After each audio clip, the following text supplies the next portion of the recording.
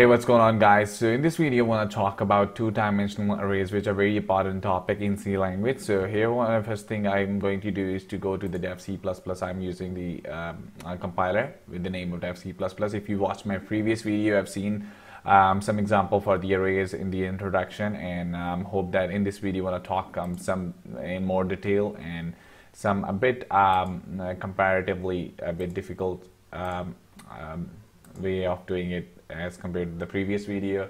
So I'm named that, set that to be 2d underscore array. That's the name of the file just created with that.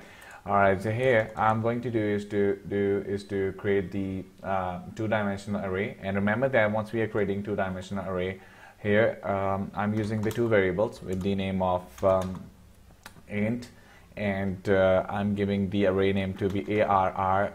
That's fine. And here I'm using the two brackets, which are basically for the rows and columns, which shows an array. So here I'm using the 2 rows and 3 columns, right? So this is for basically I have created an array, which is a contiguous memory of allocation, where we can store multiple values so of different types inside an array. So here I'm just declaring my array with the name with the data type of integer. And the next thing I'm going to do is to create the two variables, and the first one is I and the second one is for j, which is for the basically this I is for the rows and this j is for the column. Alright, so here I'm using to create the for loop I equal initialize with the 0, I is less than 2 and I plus plus. Alright, so the reason why I have here I less than 2, because here I have specified my size to be 2, so I cannot iterate my array more than values 2, like 0 and 1 are basically 2 values. All right, so here I want to create another. Inside the another, we are using nested for loop. Here I'm using for, which starts from j equal to 0 and ends at 3, which basically holds the 3 values from 0, 1 and 2, and there we have the brackets. So inside there we have to, first I'm going to initialize some values from the user, like enter values of array. Alright, and then I want to set that to be, that's fine. Now I want to scan the values as well. So for the scan values, I'm using %d for the integer, and here I'm using the array with the name of ARR, and for the I inside that we have to use I and j. So remember that whatever we are going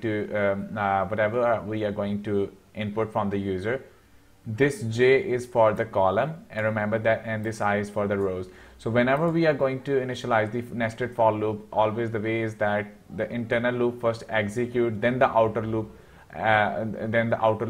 works. Like for example, if this j is 0 until this j is not less than 3, it will continuously increment that, and once this condition becomes true, once j is less than 3, the outer loop start working. So that's the way how the things are working in case of the nested for loop.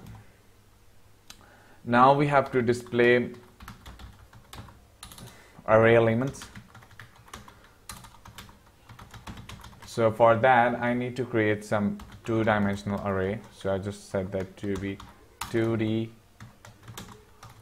array, and here for I is equal to 0 and that I is less than 2, I plus plus, and just for the same case for j is, because we are basically showing the rows and columns. So here first for the to display element, we also need to use the two-dimensional array.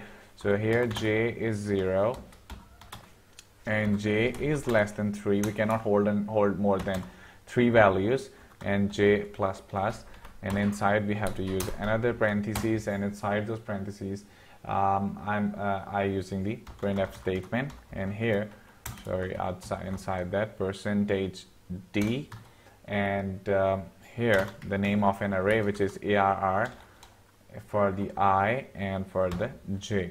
Alright, that's fine. Okay, so I think so that's fine. Now if I try to execute that, yeah, that's fine. Okay, it says that it shows some error because we haven't put the semicolon. And let's see. Now enter values of array 1, 2, 3, 4, 5, 6. Sorry, but I forget what was the output.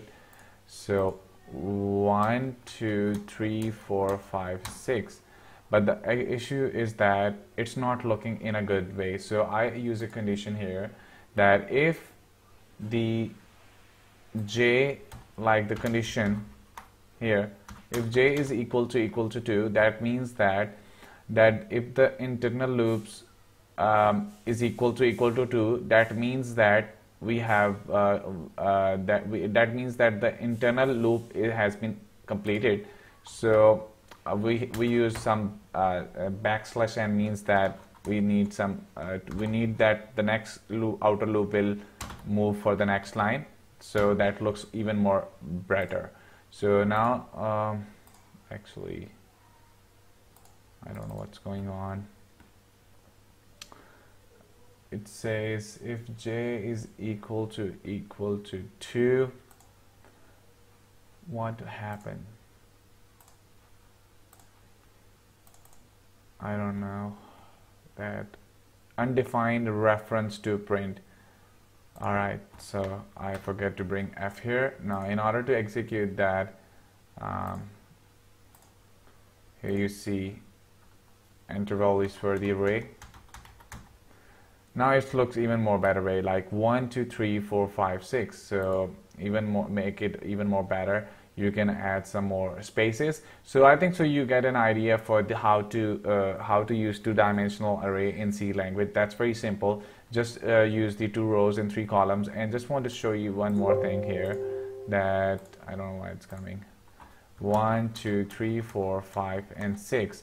And now you see if it's in the good order, then you see that 1 and 4 are the columns, and basically we have 2 rows and 3 columns. If that 4, 5 is 6 is right just below to the 1, 2, 3, it shows you even in a good way, so you can understand that we have 2 rows and 3 columns, right? Just like the same way, the first array is for the 2 rows, the next one for the 3 columns. I hope you guys can understand. If you have any problem, you just comment me on my channel, so I want to work. I have more examples, I even have some projects on it. So that's it for this video. I want to see you for the next time. Thank you.